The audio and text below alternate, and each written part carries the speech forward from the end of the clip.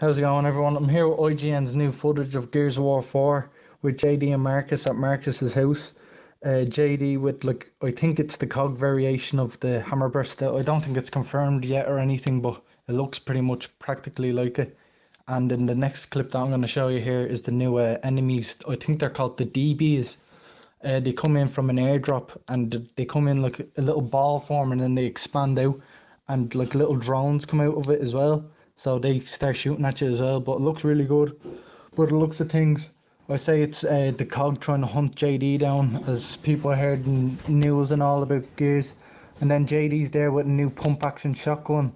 It looks like it's like, oh no, it's basically, from the looks of it, it looks like a sawn off like effect to it, but I'm not 100% sure. I say it'd be the damage would be dumbed down a bit online, hopefully.